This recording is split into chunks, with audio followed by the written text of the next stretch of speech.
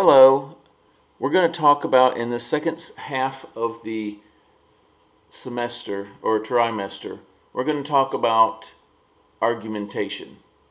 The first trimester focuses on information, particularly dealing with scientific historical topics, personal histories, telling your own story, telling the stories of others around you, telling the stories of your heroes. The second one is also, and I hope you will be able to see and follow how storytelling is so vital even in the process of argumentation. However, in argumentation, there is some other kinds of structures going on, and particularly there is the use of logic, and logic becomes far more important in argumentation. Now, the speech communication program offers many courses on speaking, on communication, and even entire courses on argumentation. And so, unfortunately, we won't be able to delve quite as deeply into that topic at this time. However, one of the final acts of this trimester before you take your final quiz will be to prepare a persuasive speech. And so as you are preparing this persuasive speech, then it's important to understand how to build the kind of argumentation that goes into persuading someone, particularly persuading someone to change their mind. Of course, the first step, it bears repeating. We've talked about it before. You have to consider your audience. Listening is essential. Listening is the kind of discipline that we all need to learn, because many times arguments occur based on misunderstanding, and many misunderstandings occur because of the lack of dedicated, comprehensive, empathetic listening, right? There's a quote, I don't remember where it came from. I've tried to find it. Most people do not listen to understand, they listen to reply. So you'll notice that some people are like half listen to the conversation that they're in order to find that break so that they can interject the thing that they want to say. They're not interested in understanding what the other person says. In comprehending and empathizing, they simply want a break to assert themselves. If we looked at Deuteronomy chapter 6, verse 4, according to the Jewish tradition, the great commandment begins with a word. In Hebrew, the great commandment begins with the word Shema. Shema Israel. And Deuteronomy 6:4 begins with the word, Hear, O Israel, the Lord our God is one Lord. And thou shalt love the Lord thy God with all thy heart, with all thy soul, with all thy mind, and with all thy strength. Right?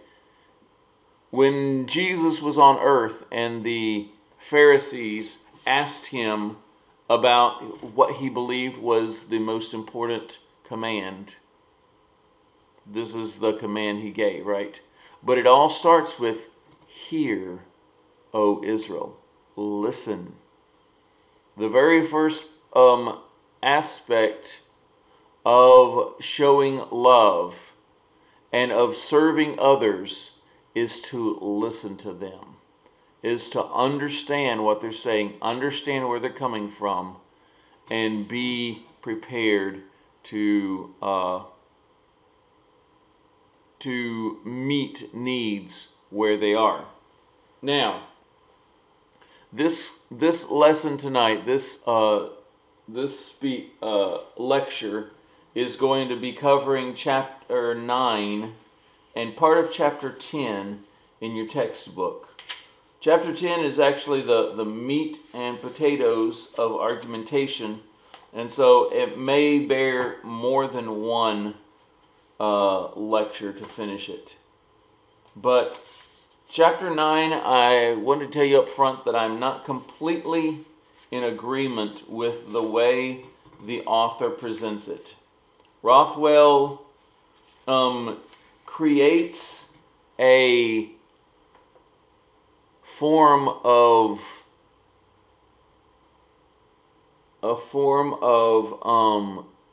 status quo that he calls true belief and the process of true belief. And then he problematizes this thing that he calls true belief. And basically for him, true belief is some kind of a state of mind in which you are willing to ignore all evidence and simply act or react contrary to evidence. And I would say, as a defense of myself, that I don't believe faith in God is contrary to evidence in this sense. But we're going to, so I just wanted to give that little caveat regarding the book, that true belief, or their definition of true belief is very difficult for me to go along with. However, there are 3 terms based on the scientific process. All right, actually, let me add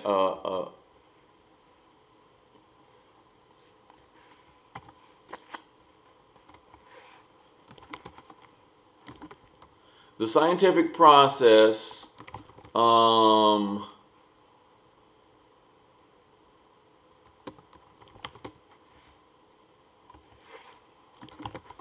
The Greeks were the ones who defined the scientific process.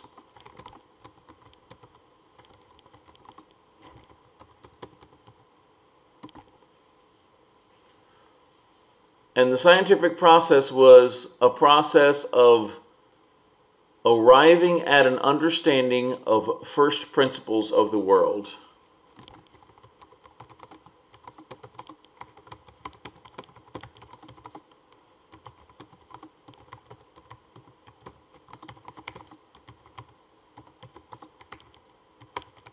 Through the process of rational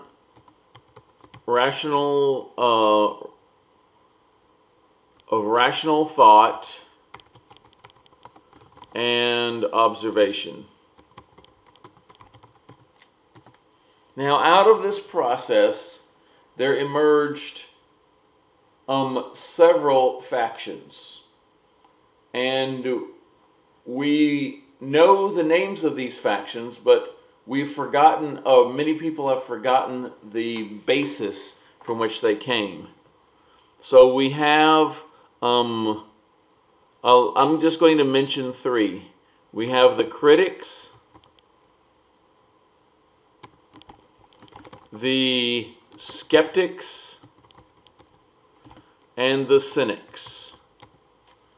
These are actually different philosophies of thought that emerged in ancient Greece in the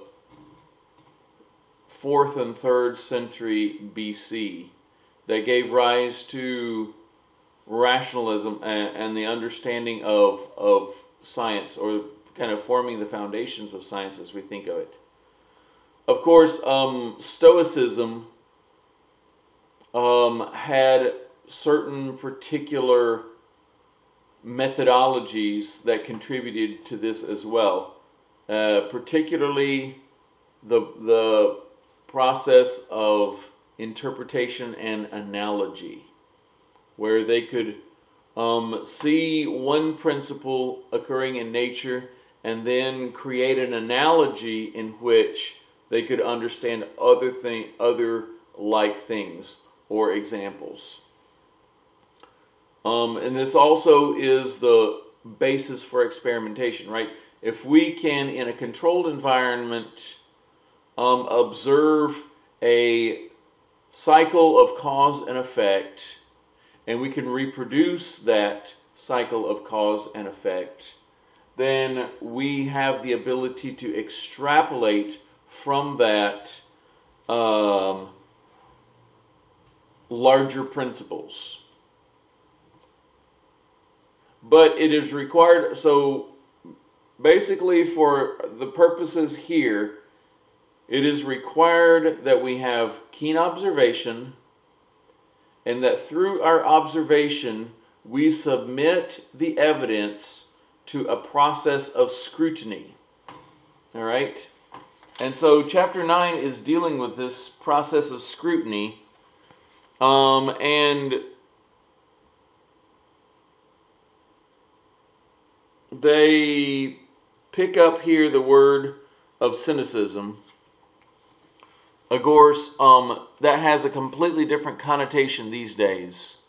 The cynic is someone, in our modern vernacular, someone who has kind of given up on life, who is embittered toward life. That wasn't the original use of it. And there's some good evidence of that. But I digress. The book uses skepticism as the standard, and we'll go ahead and use that term as the standard for building arguments. So skepticism, according to our book, is the process of inquiry whereby claims are evaluated by engaging in a rigorous examination of the evidence and reasoning used to support those claims. You have the claims, you have evidence, and then you have reasoning. Those are the three pieces of argumentation. And we're going to get more in depth into that process in a little bit. But this brings us to another aspect in argumentation that we're going to face very soon. And since it is brought up here in chapter 9, and as I said, I disagree with the book, I want to go ahead and address it from my own perspective. First of all, everyone who looks at truth has a set of biases. All right? We all have a set of biases. The word bias has the idea of preconceived notions or preset principles, and I would prefer that that analysis myself. Some preset principles that I assume. And so as I am approaching an argument, as I am approaching a situation in which I will be interacting with others and dialoguing, the best way for you to be objective is to be honest about your biases, right? There's no person who doesn't have biases. And the word I'm using for biases is some preset principles of how to judge, how to interpret, how to understand truth, right? And I personally believe that there is an ultimate truth. Now, there are some people who claim they don't believe in ultimate truth, and as one of my teachers once asked, is it possible to be absolutely partial? And of course, that's kind of a redundancy in terms. This process of to say that there is no absolute truth is kind of an absolute statement in itself, right? And so we understand from that there are formulations in which people try to avoid facing ultimate truth. Whereas as debaters, as people building argument, as people attempting to persuade others, and specifically as Christians trying to give an answer for the hope that is within us, we have to be able to look at what is kind of behind the scenes and make it evident, both in our own hearts and minds, and then in order to bring it to others as well. Now, I want you to take a look at this picture. If you need to, you may pause the video and contemplate it for a minute. What do you see in this picture?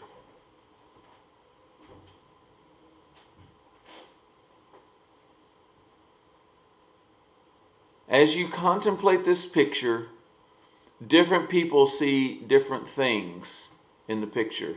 Some people say they see a vase or a chalice. One of my students said they saw the rook, one of the pieces in a chess set. And then, of course, others say that they see two people facing each other. Two silhouettes of people facing each other, right? One part is backgrounded, the other part is foregrounded. Both of those things are available and visible in this image.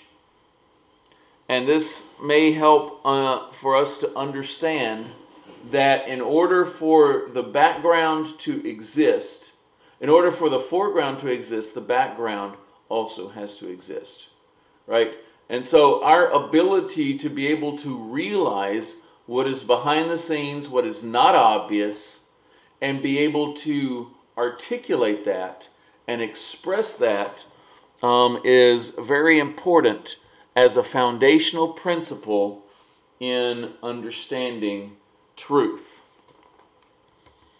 So, there's another principle that I believe. So I believe that there is ultimate truth.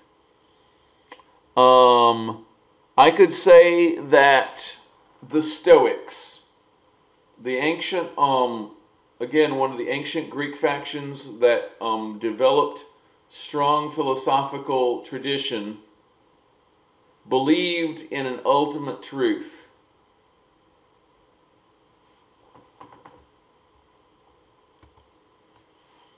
I've been reading a book over the break, and for the last 2 or 3 weeks, we got a book from one of the main characters who established speech communication as a discipline in universities, and his name is Marshall McLuhan. Perhaps you've heard the name. He wrote a very famous book called The Medium is the Message, or The Medium is the Massage. And his original work was in classical education. going all the way back to the ancient Greeks and Romans and bringing that forward. It's called The Classical Trivium, The Place of Thomas Nash in the Learning of His Time. Now, this book gives us a brief background on Stoic philosophy, and I quote, "A brief consideration of Stoic philosophy will serve to indicate how the study of language and poetry could become completely wedded to the study of physics and ethics. Vernon Arnold's fine study of Roman Stoicism points out the influence of the Chaldeans, who in or about the year 2800 BC mapped out the constellations as we know them, traced the orbits of the planets, and predicted their future movements, and whose work was stimulated by the belief that the skies displayed a written message to mankind. From the Chaldean teaching," Arnold goes on to say, citing the authority of Cicero and Seneca, "two principles seem to have survived. Those of the inexorable tie between cause and effect, called fate, and of the interdependence of events in heaven and earth. For the Stoics, however, the doctrine of fate is quite reconcilable with the doctrine of the providential government of the world. And further, beside the personal and material conceptions of the deity, they adopted and developed a conception which exercised an extraordinary influence over other systems when they attributed the exercise of all the powers of deity to the divine word, which from one point of view is the deity himself, and from another is something which emanates from him and is in some way distinct." End of quote of Arnold. I could say very briefly that the Stoics were considered in Greece at the time as atheistic. And they used the word atheos to mean that the Stoics did not believe in the gods, as in the ancient Greek and Roman gods of Zeus and Hera and Hades and so on, right? The pantheon of Greek gods. So they were atheos by not believing in the plurality of the Greek gods of Homer and Hesiod. However, the Stoics did believe in the Logos, or the Word as it's called here, right? And that this Logos was the standard of ultimate truth. And the point of all investigation is to arrive at this place of ultimate truth. McLuhan continues, confronted with the great doctrine of the Logos, it is perhaps easier to understand how grammar and etymology should have been esteemed as means of investigating both the nature of deity and the natures of phenomena.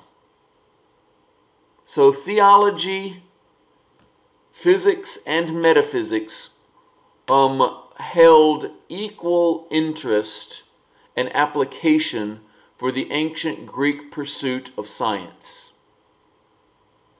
Inseparable from the doctrine of the Logos is the cosmological view of the rerum naturae, the affairs of nature, as the whole, and as a continuum, at once a network of natural causes and an ordo naturae, the natural order, whose least pattern expresses analogically a divine message.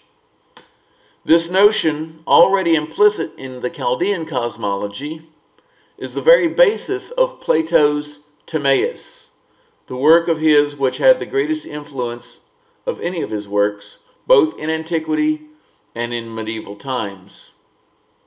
If its full influence is to be explained, this dialogue should be seen as a statement of a cosmology already many centuries old, and one which had, long after Plato's own day, exponents as different as the Pythagoreans and the Stoics. End of quote. So I said all that to say that the study of science from ancient times has never been considered as antithetical to the study of the deity, or the study of the logos, or the study of ultimate truth. In fact, for many, all down through the centuries, they have been one and the same. Secondly, as I have there on my third bullet point, I want to point out that science, or the scientific method, is not the final answer in arriving at ultimate truth. Even the Greeks would have agreed with that all the way down to the present day. And this is one of the battles of our day, if you want to term it in that way, that we believe that science can answer all questions. The scientific method is simply tools of analysis, right? Science can reproduce through experimentation, through measurement and observation, the ability to understand and see that which is understandable and seeable. However, there are effects in existence in the universe which people sometimes call metaphysics, which fall outside the scope of science. If they can't be measured with instruments, quantified, observed, and in some way controlled and reduplicated, that falls outside of the scope of science. And so we can talk about things that actually exist, and as Christians we believe, as Jesus said, the wind bloweth whither it listeth, and thou heareth the sound thereof, but thou knowest not where it cometh, nor whither it goeth. So is being born of the Spirit, right? There are spiritual effects which we can observe, but which we cannot quantify, measure, and reduplicate in a scientific way, and therefore they fall outside of the realm of observable science.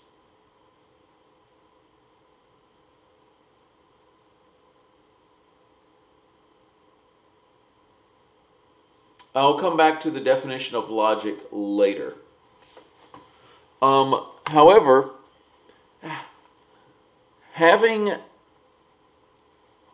clearly in your mind an understanding of what your principles are, what you believe, what is non-negotiable, and not only that, but why you believe them. This time as students, some of you are freshmen, sophomores in school, the first time you've been to school in your life, and you're being confronted with thoughts, ideas, and issues that you never thought about before. This is a great time of life. It's a time where you'll be challenged. Where previously, all your previous assumptions that were fed to you by your parents and by those in authority, now as you are stepping out on your own, as you're becoming independent, you're reassessing the things that you thought were important to you and coming up with your own conclusions. This is a healthy and an essential part of growing up. Through this process, you're going to have to figure out what are non-negotiables, right? And as far as the question of God and does God exist, like I said, I don't go along with the book's questioning of true belief, saying that there's no evidence, because I think that it is quite possible to present much evidence for the existence and the presence of God, but there's no scientifically viable absolute proof. And even as far as that goes, even science itself rejects the idea of absolute proof of anything. Science itself is constantly in the process of gathering information, gathering evidence. And so when they present a claim of a hypothesis or a theory, they're going to say that it is a strong evidence or weak evidence. So it's going to talk about in terms of the quantity of evidence that can support an idea. But there's nothing that is 100% proven. And let me give you just one example. There is a department in governments, and even one that is a global government in the scientific field, that is called the Department of Standards. And the Department of Standards tells us about the law of gravitation. And conventional wisdom says that in general, gravitation is constant, right? That there is a standard of gravitation which produces the ability to be able to measure things like weight and mass. However, the Board of Measures and Standards knows that even gravitation has a fluctuation, that there is no constant.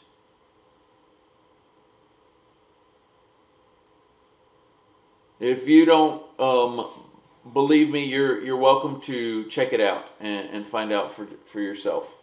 But anyway, just that little plug that science does not have all the answers and does not arrive at necessarily the best or final conclusions.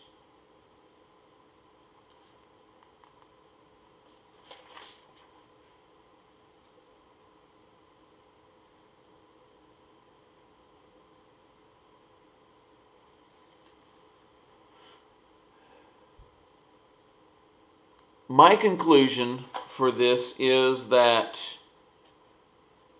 it's important for us to know what we believe, hold our principles firmly, but also be able to hold our principles humbly, right? Believe that there is ultimate truth, believe that God is the ultimate standard of authority, but still be humble in our own ability to comprehend and to assimilate the truth that he presents, right? So even though we believe God is true, what God says is true, our ability to understand it and interpret it does leave something to be desired. And therefore, we have to maintain a sense of humility in approaching it. We personally, individually, are not the standard of truth.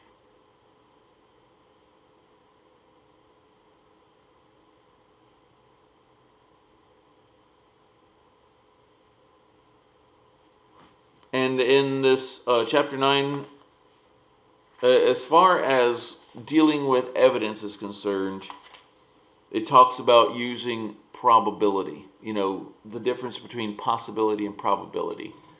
And probability is based on evidence, right? Based on things that have happened this way for many times, like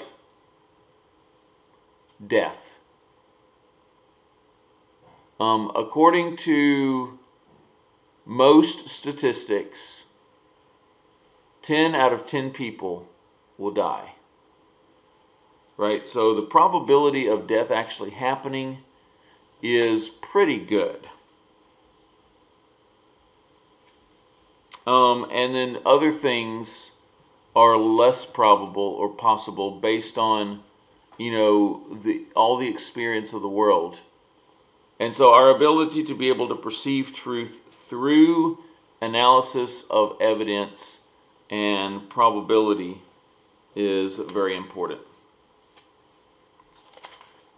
That's all I'm going to say about that.